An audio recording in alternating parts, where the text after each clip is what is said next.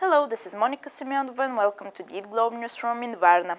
While coffee trends originate by independent cafes on the fringes of the foodie world, they rarely go mainstream unless a big company such as Starbucks remakes them into a masses-friendly way. The newest big chain victim is the nitrogen-infused cold brew known as Nitro coffee, which first arrived on the coffee scene back in 2012 and will be hitting Starbucks stores by the end of this summer. Nitro coffee's distinguishing feature are the tiny nitrogen bubbles infused into the cold brew, which create a smooth flavor and a velvety texture resembling that of a dark stout ale. Another bonus of the Nitro coffee is that it is naturally sweet and creamy without having any sugar or milk added to it. The Starbucks Nitro cold brew is made using Starbucks cold brew coffee, which is steeped in a container of cold water for 20 hours.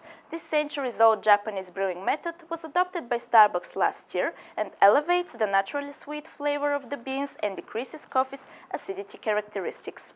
The Starbucks cold brew coffee is kept in cool kegs and is infused with nitrogen upon being poured from the tap.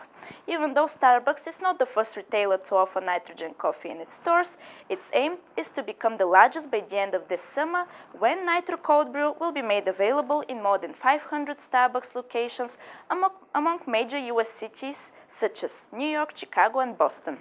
The beverage is already causing hype among Starbucks enthusiasts in Seattle, where it has become the second best-selling drink on the menu of the company's flagship Reserve Roastery location. Overall, it is not surprising that Starbucks decided to implement Nitro coffee to their menu, as cold brew across US has increased its sales by more than 300% just in the past 5 years alone. This was all for today, but if you're curious to find out more, please visit eatglobe.com. Thank you for watching.